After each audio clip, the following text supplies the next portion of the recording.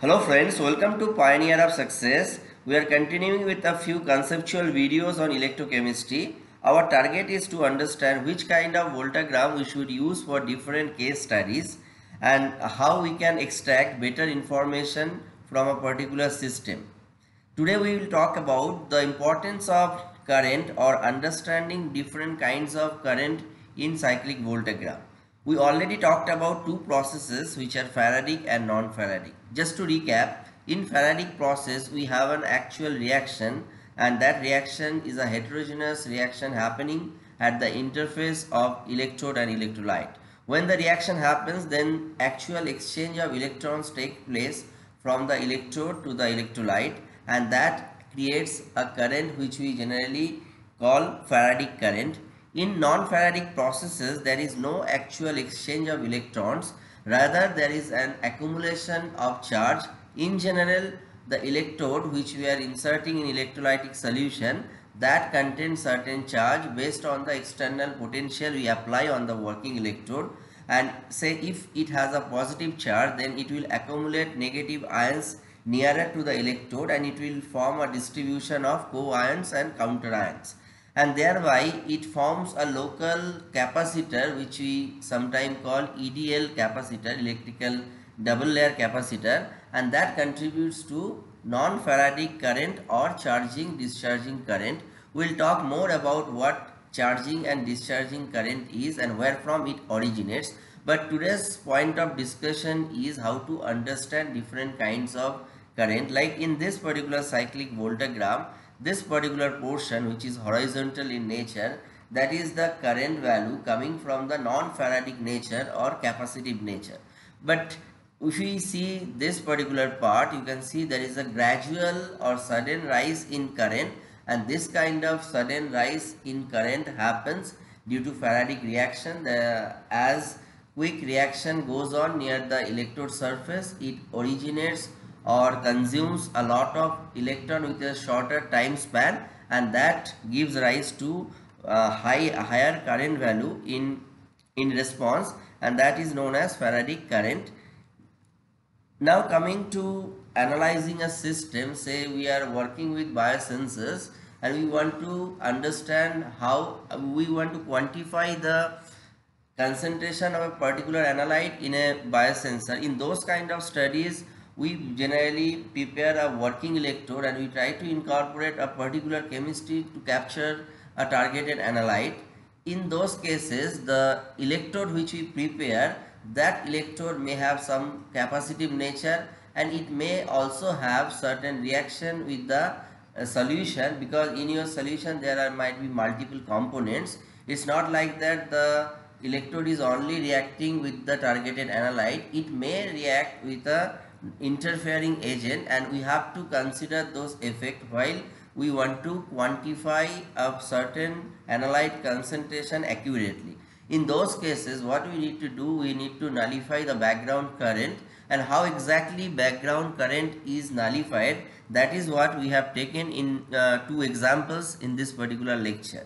So here you can see the bottom one in the picture A. The bottom one is the background current or current which is obtained from a blank sample. Blank sample means the analyte is not present. Now while you put analyte, it may give a different Faradic or non-Faradic nature. Now if we can subtract the background current from the original one, then we can get actual thing which is happening due to the interaction between the working electrode and the targeted analyte, and that is a better way of obtaining or quantifying the analyte. So we have given two examples here. You can see in both the cases the background current is shown, along with that current in the presence of the targeted analyte is also shown. Another example is taken for the quantification of dopamine. So in one thing we should talk about, we should know while we talk about dopamine quantification.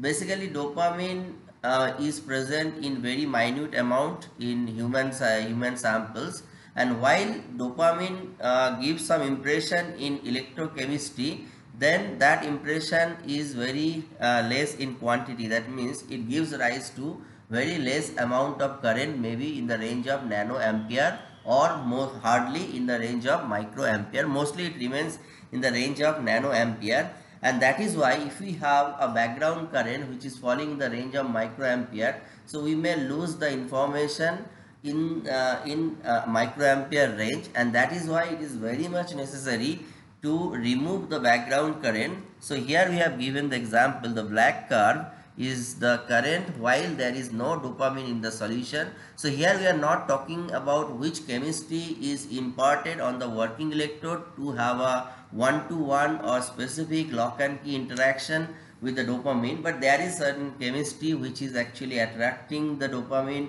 selectively and giving rise to some Faradic current. So we are talking about the amount of current which is meager in nature in the range of nanoampere. So the black one, you can see it is giving a current which has value more than 1000 nanoampere. That means the current of the background is more than 1 microampere. Now if we look at the red curve, so it is giving certain Faradic nature at this particular zone, and that is happening due to the presence of dopamine. But you can see that this particular increment is in the range of nanoampere, say hardly or less than even 500 nanoampere. So maybe if we don't subtract the background current, there is a chance we may miss this particular peak, because for this particular case we got an increment of 400 to 500 nanoampere because the dopamine concentration might be very high. But if the dopamine concentration is very low, there might be an increment of say 50 to even 50 nanoampere or even less than that. So in order to quantify that change, we need always subtraction of this background current, and that is what is done in most of the cases. We cited two specific examples from two research papers. There are multiple such examples, and that is a good practice to analyze your electrochemical data to get the normalized current for having better information about the system. Another example is taken here. So here what we are doing, we are increasing the concentration, and as you can see, with the increment of the analyte concentration, the Faradic peak, the intensity of the Faradic peak is increasing, and from this incremented value we can actually prepare the calibration plot, which is shown in the plot B. And again, when we prepare the calibration, if we get rid of the background current, which is for 0 0, you can see here in the legend we have written 0 0 Fg. If we can subtract this particular background current, we get a better calibration curve. Now coming to the capacitive nature for non-Faradic systems.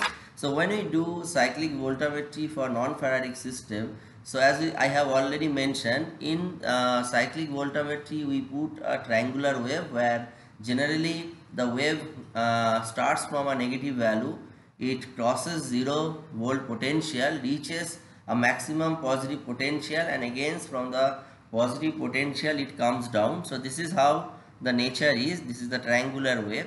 So while if we just imagine what is happening on the electrode, while we are putting a positive potential onto the electrode, it is trying to become a positively charged surface, nothing else. So when the surface is positively charged, it attracts the negative ions nearer to the electrode, and in the opposite cycle, I mean other half of the cycle, where it is ramping down, in that case the charge may become negative, which is shown in the third diagram. So you can see it is coming down, just crosses the 0 volt, so then it is going towards the negative potential.